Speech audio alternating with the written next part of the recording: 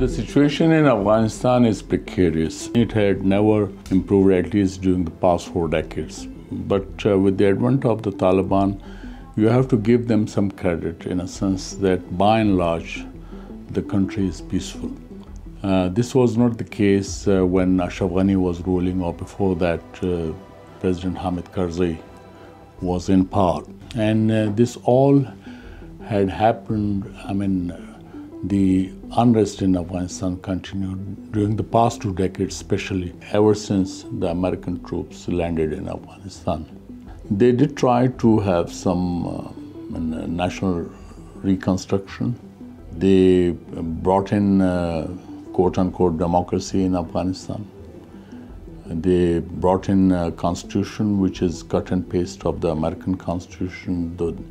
The kind of presidential elections are held are in fact a replica of what you see in the United States.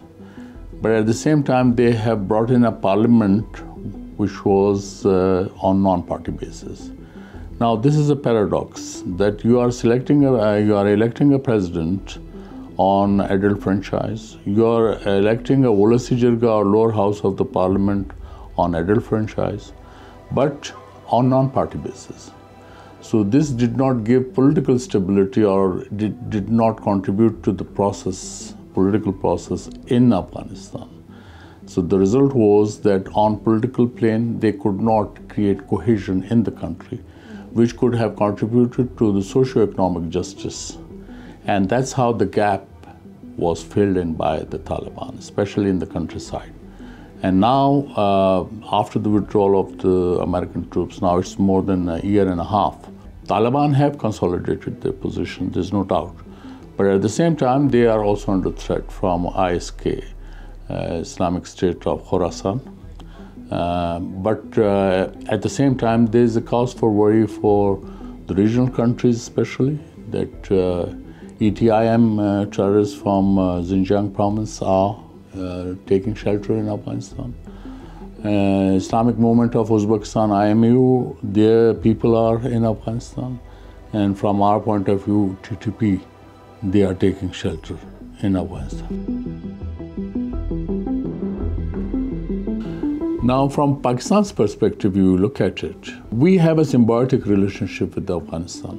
It is just not the Taliban that we are being accused that we supported them. That's not the case. It was actually whosoever was an organized entity inside Afghanistan, and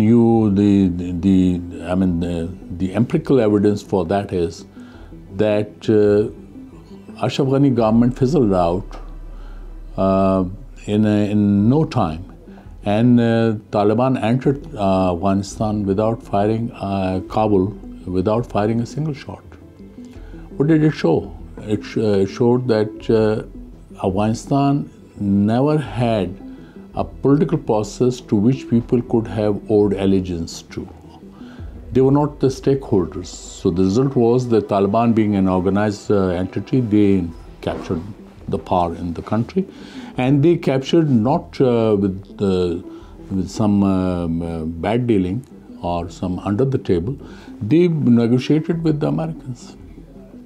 Now, we like it or not, they are under the 1267 committee's sanctions. Still more than 100 Taliban are on the list. They cannot travel. They are to be arrested. They are to be tried. On whatever charges you may level, they are to be tried. But they are a reality. And Americans recognize this reality, which is why that they negotiated for 10 years with the Taliban. They entered into agreement in 2020 in Doha. They shook hands. They withdrew because Americans wanted to withdraw. NATO countries wanted to withdraw because this mantra of terrorism, in fact, had started giving diminishing returns. Not anymore. India has tried to, repeat this mantra so many times, but recently, External Affairs Minister Jaishankar had to complain in Vienna that people are not listening to us, to quote-unquote epicenter of terrorism. The question is, this is not terrorism. These are the things that Americans entered there. They dislodged Taliban. This was the reason was 9/11. They wanted to punish someone, they punished Afghanistan. And subsequently, they wanted to punish Iraq. They punished Iraq. They went there without the sanctions of the UN Security Council. If Afghanistan was the war of, you can say, necessity, so they opted for the war of choice at Iraq. And they ruined that country. And without finding any weapons of mass destruction in Iraq. So you have to see it from that milieu. So now Taliban are there, and now they are a headache for the region, for the immediate neighbors of Afghanistan. And this should be made clear to everyone, that don't play favorites inside Afghanistan. And this is the lesson which I think immediate neighbors have learned, which is why they have not recognized the Taliban regime till the time they are satisfied that Taliban are behaving in a manner that they are part of the region, and they qualify to be part of the international community. And this is a big challenge for the Taliban, because they have to show performance. They have to show for performance, especially on the human rights plane, and where especially on women's rights, their right to education, their right to work, which is right now denied. There's a saying, there are comments that perhaps Taliban want to bargain on women's rights. I don't think that this is an issue where the world is going to bargain with the Taliban. Forget about that. Even in Pakistan, we would not want to have Taliban way of life in this country. Overwhelming majority would not support it. Even TTP has seen it in Swat and Malakand. There was a rebellion against the appearance of the TTP guys, which forced the law enforcement agencies and the authorities to go against them while they were holding dialogue with them. So the dialogue's failure is actually there's the overwhelming view in the country against the TTP. You have to put them to account. Don't forget what happened at APS Peshawar, where the innocent children were massacred ruthlessly. Afghan Taliban will have to realize that if they still give shelter to the TTP, this is not going to serve the cause of peace between Pakistan and Afghanistan and the region, one. Secondly, the TTP will have to face the rule of law. They just cannot be allowed here and with their weapons, not at all. I think the overwhelming view in the country is that if they have to come to Pakistan, they have to face the law. They have to face, because you cannot just leave or forget about what happened at the APS or elsewhere.